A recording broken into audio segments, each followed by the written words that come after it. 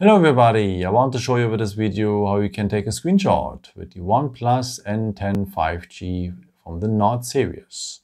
Okay, hello everybody, I want to show you with this video how you can take a screenshot. Hello everybody, I want to show you with this video how you can take a screenshot with the OnePlus Nord N10 5G from the Nord series. Okay, so yeah, we have two ways for. Let me show you the first one. Works with the button. So we will need the power button for and the volume down button. Press these both buttons for short together and we will have a screenshot here, as we can see with the preview. So one more time, the power button and the volume down button just for short together and we will have a screenshot. If you tap now here on the preview, you are able also to edit this capture. Maybe you can just crop a part of it, like a picture from a website, or you can draw something inside, you can write something inside as you want, and you can share this edited part directly by WhatsApp or Messenger and so on, or you can save it directly to your gallery.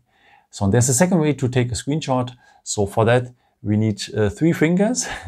Swipe them down across the screen and you will have a screenshot as well. One more time, 3 fingers, swipe them down the screen and you will have a screenshot as well. But this feature you have to enable first because it's not part of the default settings. So just scroll down here, then you will have here the symbol for the settings.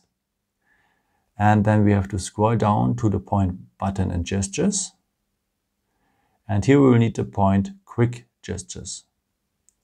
So on the first point here, 3 finger screenshot has to be enabled. So it has to be marked right here. Then we have to find the screenshots after, of course, here at the gallery.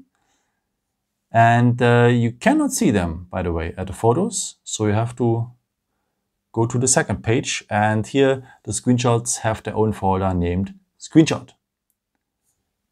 Yup. I hope I could help you with this video and answer your question. And yeah, if you want, you can leave me a nice comment or give me a thumbs up. That would be very helpful for my videos. Thank you so much for. And I've created also some other videos if you're interested in, or maybe just subscribe me. It would be really a pleasure to see you again.